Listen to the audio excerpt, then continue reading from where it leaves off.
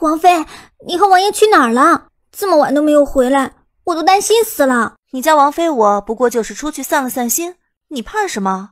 谁让王妃每次出去都不带着云儿？好好好，你说啥都对。拜见王爷，王妃。在我面前不用那些个虚礼了。是，王妃。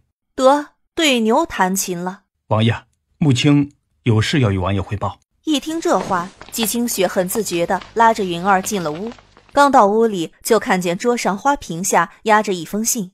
谁会给他写信呢？今夜子时，后山见。是季青灵，他的字迹季清雪最熟悉不过了。只是他约自己到后山见面，也不知这葫芦里卖的什么药。王妃，你要去吗？指不定是大小姐设下的陷阱，你别去。放心，他不能把我怎么样的。你就乖乖待在屋里，读我给你的医书，我去就回。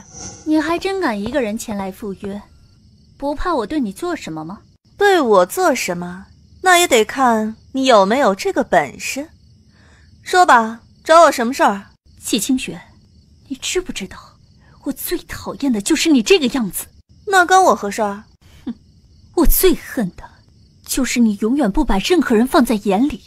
其实我那么用力踩在你的头上，你依然都是那副冷冰冰的表情。你既然已经有了瑞王，为何又要去招惹太子殿下？季青灵，你有病吧？什么勾引太子？你以为所有人都和你一样上赶着倒贴别人吗？你住口！要不是因为你，太子不会不要我，我早就成了太子妃了。果然是三观不合，无法交流，这也能怪他。不过这也是季青灵最擅长之一，将自己的错统统推到别人身上，他一点错都没有。